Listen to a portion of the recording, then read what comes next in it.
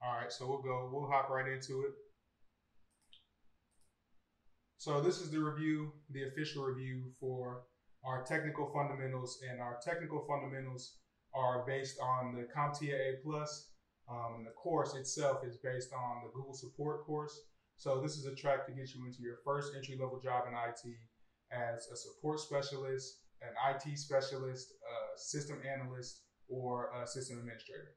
So this will definitely get you started on your career path, and these are the fundamentals. So the test that we're going to be shooting for is the CompTIA A plus. If you don't have any IT experience at all and no degree, and you are just trying to get in the field, then the CompTIA A plus will definitely be beneficial for you to not only know about, but to go ahead and get. It's about $250. You get a 75% on the exam, and you'll pass it. This is the entry level test, so this is the basement basically for hopping into IT from the gutter. Started from the bottom, man, with the CompTIA A plus. This kind of breaks down the certification and the different parts that you need. So mobile devices are 15%, networking is 20%, hardware is 25%, virtualization and cloud computing is 11%, hardware and network troubleshooting here, if you check that out, it's 29%. So a lot of the stuff that we're going over is hardware in these first couple lessons. This is the bare bones, like basics of what you need. And that's why we're kind of spending so much time on it. We were going to hop into networking this week, but I figured we'd do some hands-on stuff, at least with the testing, so you guys kind of know what information is pertinent. And, just make sure that you guys really understand some of these concepts, because it's going to be a big part of the testing coming up. These are some links for the introduction to hardware. Hardware basically is anything you can put your hands on. Is a device like a laptop, a computer, PC, parts for the PC, parts for your laptop, and we'll go over a lot of that here. So the motherboard is basically, if you're making a pizza, the motherboard is the dough. The motherboard is what you put everything on, and it connects the pizza together. So the motherboard is pretty self-explanatory. I'm pretty sure everybody and their mother knows about the motherboard. You know what I'm saying? And here's a picture of that right here. Functions of a motherboard are basically just to control the bus speeds, to bind all the components of the system together, and provide a master clock to synchronize the operations of the whole system. And then you can go into the motherboard architecture here. I think one thing that we do need to cover is the BIOS. The BIOS is big. The BIOS is the basic input and output of the device. It plays an equally important role as a chipset in each main server. The chipset is basically what houses the CPU.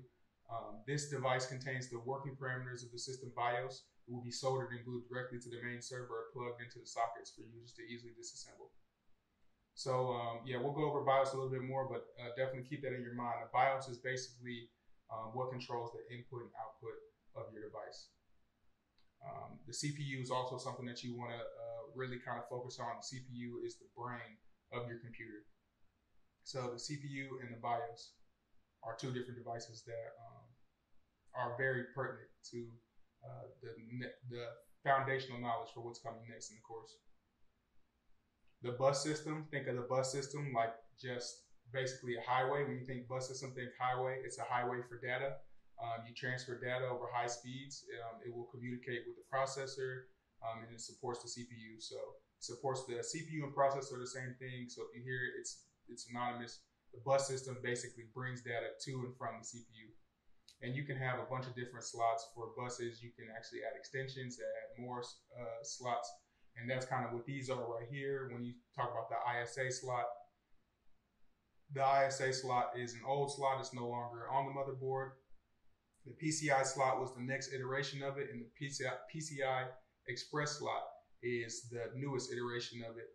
And that's the fastest one, and it's the most pertinent because it replaced the PCI standard. It offers more bandwidth, and bandwidth is basically the speed at which and the capacity at which the information is transferred across the bus system. Form factors. This is basically talking about the motherboard, and you can see different types of motherboards right here: the ATX, the micro ATX, the mini ATX. Remember, the ATX is the big one. The big boy is the ATX, and that's the 12-inch. That's the big boy. Then you think micro ATX, it's just a little bit smaller, about 7 inches. Then you got that mini ITX, and the mini ITX is the small one. So whenever you think of computation, and whenever really in computer science, when you think about like the names and the acronyms, a lot of times the acronyms directly describe. So just try to use common sense. Like if you don't know what the acronym necessarily means, if the first letter of, so in questions on the CompTIA A plus, they'll ask you a question and they'll basically put the answer in the question. So they'll say something like, what type of mini motherboard do you use to in this device, and you'll say, okay, I need this motherboard for a mobile device, a tablet, something small. And which one is that? The mini. And they have mini in the actual answer of the question. So be cognizant of that. Use your common sense. A lot of the times, if you just think logically through a lot of these questions, then you'll be able to guess the answer. And you might not necessarily know the concept, but just from thinking logically, you'll pass the test. ITX, this goes a little bit more. The expansion bus slots are the line connectors. The long thin connectors provided on the motherboard near the backside of the computer. They're used to connect all the add-on cards in the computer system. We kind of already went over that. They're basically the highway for information. And this is a picture of them right here. PCI Express slots. Remember the PCI Express, that's really the only one that you want to focus on. Not the only one that you want to focus on, but that's the one that you want to be the most aware of, because this is what most of the questions are going to be related to on the test. And you can see them right here. Here's a picture. If we go back to this picture, you can see the chipset. The chipset is this this black square to the left of the screen, in the middle, kind of. That's where you would put the chip. You can see the PCI slots right here. You can see the motherboard. You can see all the expansion slots, basically. There's no expansion slot in here, but all the basically the outputs. You can see all the outputs down to the bottom left-hand corner of your screen. Here's a difference between the PCI buses and the expansion. It's not too front panel. Processors, just know that the processor is a CPU, so if you hear it, it's interchangeable. And here's a picture of a processor. The different processor architecture, we'll get into it a little bit in more detail later on in the course. Processor components, cache levels. Cache memory is fast and expensive. Traditionally categorized as levels that describe its closeness and accessibility to microprocessors. There are 3 general cache levels. Level 1, or the primary cache, is extremely fast but relatively small and is usually embedded in the processor chip as CPU cache. Level 2 cache, or secondary cache, is often more capacious than level 1 and level 2. And basically this is just memory. This is just, it basically controls like how your traffic, how fast your traffic goes based on how much memory you have stored. It can be on a separate chip or a coprocessor and have high speeds, alternative system bus connecting to the cache and the CPU. So it's basically going to be a separate chip connected through the bus system. That way it doesn't get slowed by traffic on the main bus system. So see, it separates traffic for your memory. L3 cache is specialized memory developed to improve performance of L1 and L2. So as you can see, as the levels go up, and pretty much performance will go up, or it'll be a later version or a later iteration. And the same thing with letters and numbers. So level 1 is obviously the first iteration. Level 2 is the next iteration. Level 3 is the next iteration. And so level 3 will be the combination basically of 1 and 2, and it'll have its own performance benefits. So be cognizant of that when you're taking the test. Processor speeds.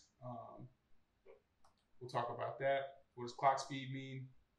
It's a good indicator of overall processor performance.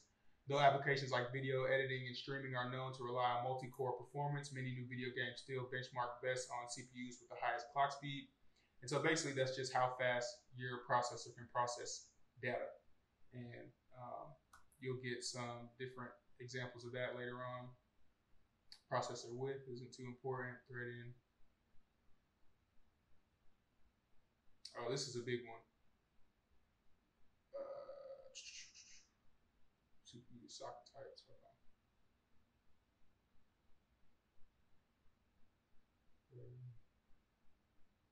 Do more cores. So the core is basically what does all the processing on the processor. It's like its own small computer CPU inside of the CPU. And this enables more efficient simultaneous processing of multiple tasks, like multi-threading. Multi-threading is just a processor processing multiple tasks at the same time, basically. As opposed to back in the day, you used to could only do one thing on a computer at a time. Because of multi-threading, you can do multiple things. You can have a bunch of different tabs, a bunch of different apps, everything open on your computer. At the same time, your computer can be processing multiple things. So when you talk about cores, you hear cores a lot when you talk about processors. If you've ever seen commercials with processors or chips, they'll always talk about, we have this many cores or that many cores. It should be noted, however, that the more cores in the CPU don't necessarily mean a higher clock speed, the speed at which programs load and run on the processor. So in general, a faster clock speed means applications can load and run fast, but a high core count means that a computer can run multiple programs or switch between programs at the same time with little trouble. So be cognizant of the difference between actual clock speed and what your core does for your processor, because it's not necessarily the same thing. And people kind of find it, a lot of people think of it synonymously, but it's not, it's different. CPU socket types, you can go through these. Basically what the CPU socket does, they're like puzzle pieces that determine how the processor fits into the motherboard. Each socket type has a specific shape and a set of pins that match with the processor. So this is important because each socket is different for each company that makes chips or motherboards. So each motherboard and chip has to be compatible. And I think that's the biggest thing that we haven't talked about in this is that standardization. Standardization is when you can take a monitor, like a computer monitor, like this monitor is a Dell monitor, and I'm using it with a Mac laptop because of standardization, because there's an HDMI input on the back of the monitor, and then there's a output on my Mac. So standardization is when you can take things from different, you can take products from different manufacturers and you can use them just like they were all products from the same manufacturer. A lot of components on computers are not like that. So if you have a motherboard, you have to make sure that you get the right CPU for it. You have to make sure that you get the right RAM for it. You have to make sure that you get everything compatible with whatever motherboard that you get. The motherboard is the basis for everything, and then you build on top of that. Once you get your motherboard and your CPU, you've got your brain, you've got your dough for your pizza that's going to connect everything, and you're good to go. So definitely be cognizant of pins. You don't have to be that. It's not that big of a deal, but know that you definitely different socket types are going to go with different processors. So anytime you get a machine or you're building a machine, make sure that you get compatible parts. Cooling is just, everybody's had a computer that's gotten hot. And when you touched it, you're like, damn, this shit, I could fry an egg on this shit. Like that's why you need a cooling system, because you could damage your CPU really bad and that'll destroy basically your computer if you don't cool it. So cooling is important. You can see you have the fan right here. The fan is what most computers use for cooling. You have some, right here is the heat sink. The heat sink basically distributes the air around and out, the hot air out and the cool air around your case and your motherboard. So the heat sink and the fan are synonymous with each other in a lot of cases. Thermal paste, it eliminates the rolls. It's not really, the main role of thermal paste is to eliminate air gaps or spaces which act as thermal insulation from the interface area in order to maximize heat transfer and dissipation. It's just another form of cooling. Liquid coolers are pretty cool. You can see a liquid cooler right here where computers actually have liquid running in and out of them to keep components cool. Expansion cards or add-on cards, these are what you use for your PCI connection. This is where the bus comes into place. As you can see on the left, you have an expansion card with an AGP connection on the bottom. And on the right, you can see one with the PCI connection. The one on the left is a deprecated, obsolete version of an expansion card. We don't use AGP for connection anymore. We use PCI. In an expansion card, you can add a bunch of different things. The most popular expansion slot standard is PCIe Express, as I just said. A video card to the right is the video card. This is just on the back here, you have the expansion card. So on the bottom of it, you see the PCIe Express where you plug it in. On the left side of the video card, you see the output for HDMI. And basically what your video card does is it basically just controls the output of video to your monitors. And it is where you plug in. So it's basically where you plug in your ports, your HDMI. Like it has an input for HDMI here, has DVI, has a fan to keep it cool. Interface cards, as you can see, this is where your network card is. Your interface card controls your internet. So this, as you can see, the Ethernet port right there. Whenever you think of a NIC, and they're not calling you a nigga, it's just the NIC. You know what I'm saying? It's the NIC. So go ahead and make sure that you understand that the NIC card controls your network connection. So your Ethernet cord plugs in right there. When you hear like Ethernet, another term you're gonna have to kind of get familiar with is LAN, local area network. A LAN adapter, a physical network interface, and by similar terms is a computer hardware component that connects a computer to a computer network. The chip, which is installed on a computer so it can connect to a network. So basically you can see the chip right here in the middle. Then you can see the port, and you can see the PCI connection that's going to connect it to that bus system. Storage, volatile and non-volatile. Volatile storage is basically storage that is going to erase when the computer powers off. So whenever there's no power, the storage gets deleted. That is RAM. That's your random access memory, which is basically like your short-term memory for your computer. That's an example of volatile storage. Non-volatile storage is a hard disk or a SSD, which is a solid state drive. And we'll get into the difference of an SSD and a hard disk here in a minute. And all these things like hard disks, flash drives, optical storage, which is like DVDs and stuff, cloud storage, network storage are all forms of non-volatile storage. Disk storage, this is what we're talking about with the hard drives. This is the magnetic storage. And this is basically like your run-of-the-mill everyday hard disk that you see that makes, when you power it up, it makes noise. You can hear the fan running. I mean, not the fan running, but you can hear the actual disk spinning inside of the hard disk. It's a little bit bigger. They're a little bit cheaper than solid state drives. They contain platters that house the inside of an air seal, on the inside of an air sealed casing. Data is written to the platters using a magnetic head, which moves rapidly over them as they spin. Hard drives are available in two types, solid disk and spinning disk using magnetic storage. So I'll show you a picture of the hard disk here in a second. So this is the hard disk. This is what the inside of it looks like. You can see the read and write head, the spindle, the platters. So the read and write head is writing the information to the platters. The arm is controlling the head, and the actuator is controlling the arm, as you can see here. The save files are saved on the disk, and you can see there are multiple disks here. There are like 3 disks, it looks like, connected together. So this is just your everyday run-of-the-mill hard disk. There's a lot of these, and you can find these in PCs.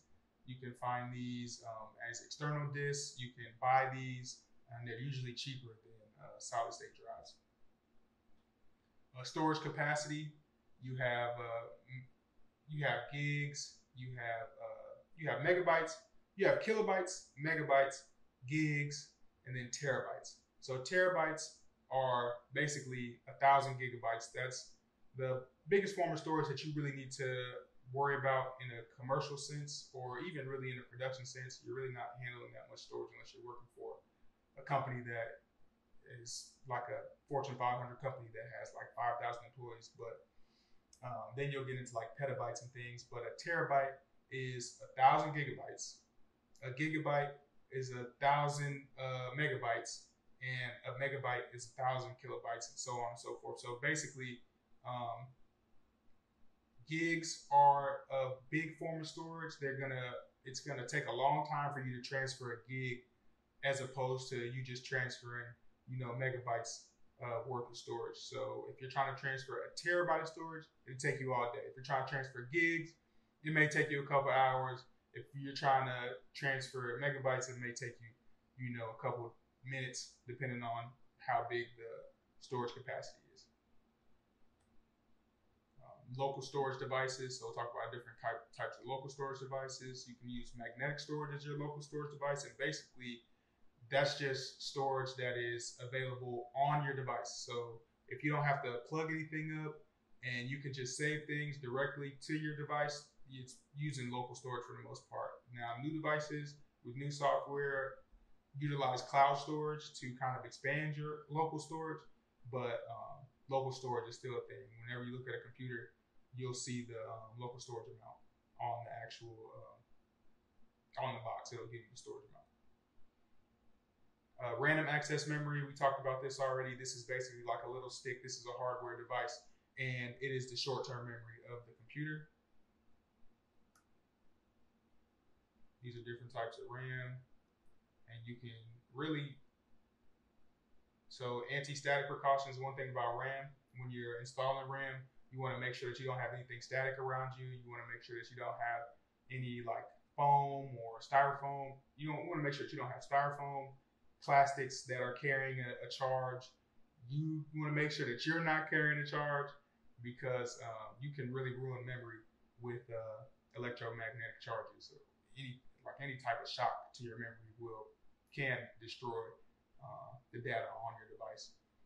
For most devices, never touch the metal conductors of a memory module, and that's basically the gold parts on the stick of RAM here that you see on the bottom that actually connect to the motherboard. Most RAM is volatile. Always remember that term, volatile. So that means once there's no power to the device, that memory is lost.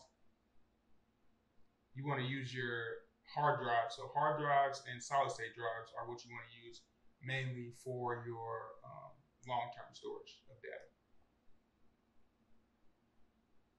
DDR speeds, as you can tell, with most acronyms, the higher the number gets, the faster it gets. It's basically, if you had a magical mailbox where you can send and receive letters really quickly, DDR speeds are like how fast you can send or receive those letters. All right, so here's RAM. All right, memory reliability, ECC, storage, risers. We already kind of talked about solid state drives. Here's a picture.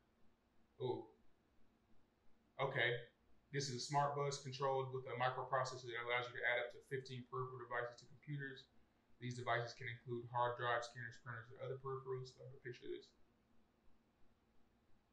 All right, should we put this at the top?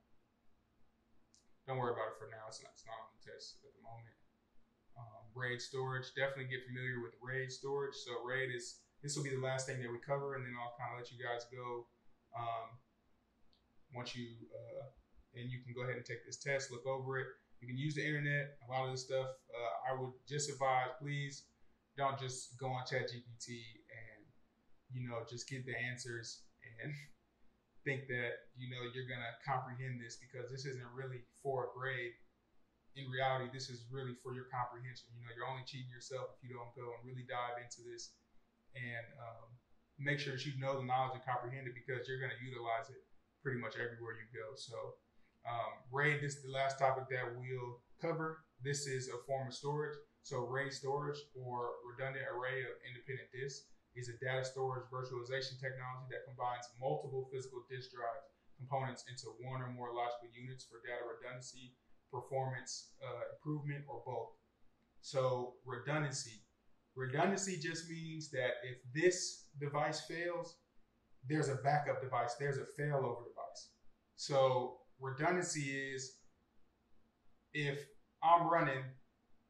redundancy is basically like If I'm driving on the road and the police are chasing me and they throw out a strip and they pop my tires, redundancy is, imagine if your wheels, instead of your tires, those wheels that just got popped, instead of having to run on those or run flat or anything, imagine if you had a backup set of wheels that deployed as soon as those wheels got punctured and you had a failover set.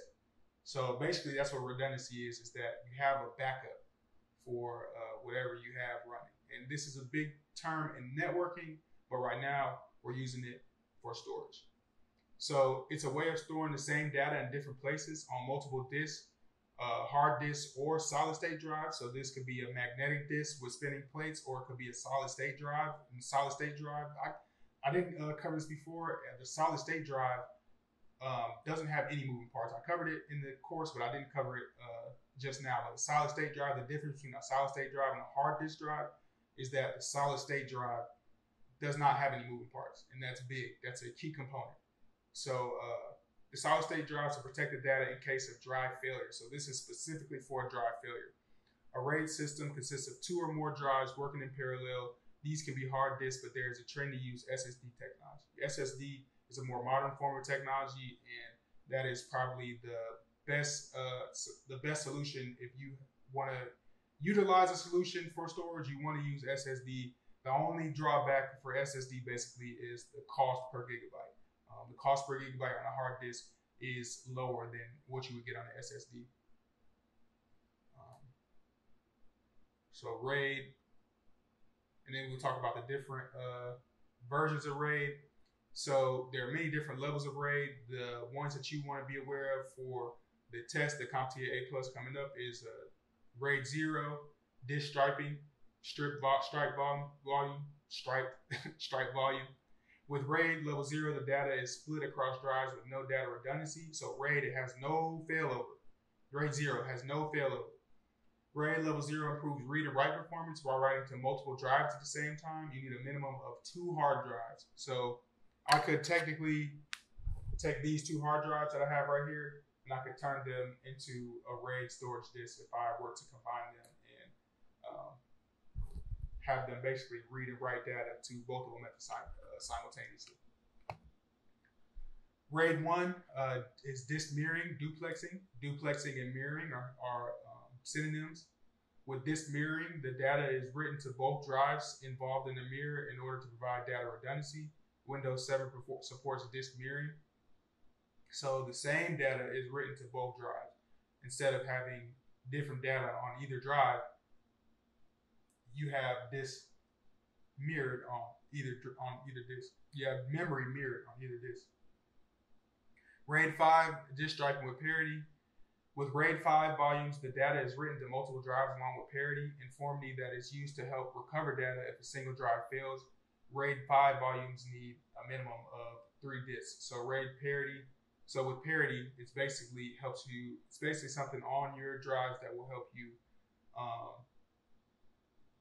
recover your information in the case that a drive does fail. RAID 10, mirrored disk striping. RAID level 10 is also known as RAID 1 plus 0. Basic math there, because it is a disk stripe. It is a disk striping while mirroring the data written in the stripe. So basically what it's going to do is it's going to split the data up, but it's also going to mirror the data, which is, I know it's kind of a crazy, concept, but just know that whenever you think of RAID 10, you have both capabilities from RAID 1 and RAID 0. So you have mirroring as well as striping. Striping is basically just putting different data on each drive, writing different data to each drive. All right. Local storage networks. We talked about network attached storage, which is basically like a NAS is basically like a box that has a bunch of different hard drives in it. So it might have like 3 hard drives in it with 4 terabytes of storage on it. And what this NAS is it's powered. It has a regular power, but it also has a network cable, like an Ethernet port on the back of it, so you can connect it to your network. and anybody who's on your network now can connect to this storage device. So you can store a bunch of stuff, like way more than you would store on a regular hard drive or SSD, because you have multiple different hard drives that you're storing data on. So you have four terabyte drives. You essentially have 12,000 gigabytes of data, and then you can set these up as like RAID for RAID storage. The rest of the information is on the test, all the important information that you need to know. Definitely go back, and the test is pretty much made for you to do your own research, basically. So it's going to take you on different paths as you're looking up answers for this test. It's going to take you down different roads, and you're going to grow on your knowledge. So definitely take the time to utilize the information that's on the PowerPoint, and also utilize the information that you have available to you with the internet, because ultimately the biggest thing in IT that people are unaware of is that you have to be able to find information. The biggest flex is being able to find some obscure piece of information that can help support or solve a problem. Like, that's a huge thing, is just being diligent and seeking knowledge. So when you take this test, definitely dive deep, seek some knowledge, and if you run into a problem, figure out how to problem solve. Well, I can't find necessarily pertinent information for what I have right now. Utilize the resources available to you. So so I appreciate you guys showing up today. Vito, Nigel, Damon, it's all love, y'all. That was all I had for today. I didn't want to hold you guys too late. I want to give you guys a chance to go and kind of dive into this test. I'll shoot it over into the group chat, and you all have a good night, man. I appreciate you guys showing up. Thank you, bro. Thank you. Appreciate you, bro. Yes, sir. All right, y'all.